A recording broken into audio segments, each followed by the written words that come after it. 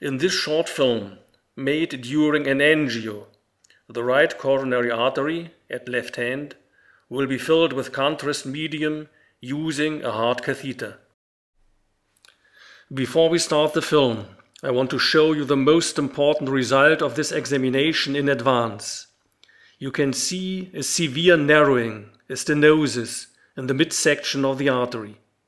Now let us take a look at the angio.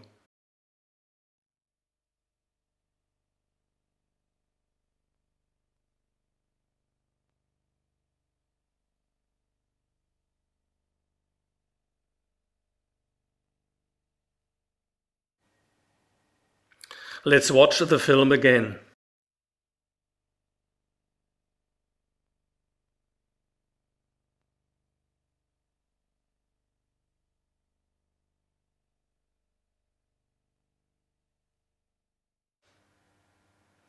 I will now show you a series of photos taken from the angio so that you can study the procedure in detail. Here is the first photo.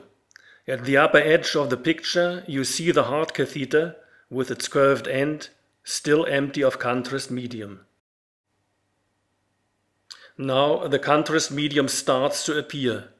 You can see the roughly S-shaped form of the upper section of the artery, marked by contrast medium. This is the most intriguing photo. Why is this? The most important feature is the dark strip marked at the bottom left of the photo. This shows contrast medium in a section far beyond the stenosis. Nothing can yet be seen of the narrowing itself. Despite this, a section of the coronary artery far beyond the stenosis is already filling up. Here for the first time the stenosis, circled, appears. This is the same photo. The narrowing can be vaguely recognized due to the descending flow from above, but mainly as a result of the ascending flow from below.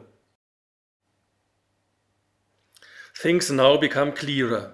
This stenosis hardly allows a single drop of blood to pass. The stenosis allows practically nothing to pass. It's not the case, as a layperson might assume, that the blood somehow manages to squeeze through the bottleneck and struggles to fill the lower part of the artery.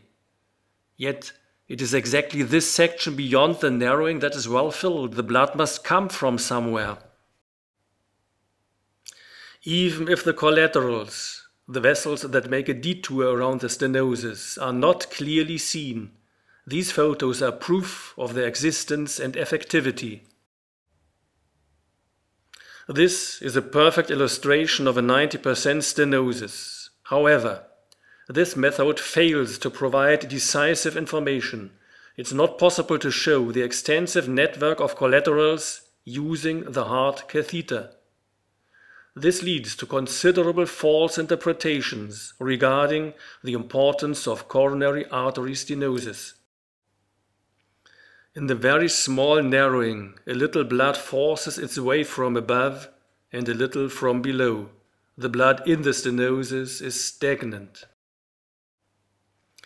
If the narrow passageway is closed completely by a blood clot, a thrombosis, what happens then? Does a heart attack occur, as generally assumed? By no means. The blood is already standing still in the stenosis. A complete closure would have no effect. There is no alteration whatsoever. There can be no better illustration. The blood supply to the heart muscle beyond the stenosis is completely unaffected. The right coronary artery is clearly and powerfully displayed far into the regions of its finest branches. The stenosis does not damage the heart. To familiarize yourself with these invisible collaterals, do take another look at this short film.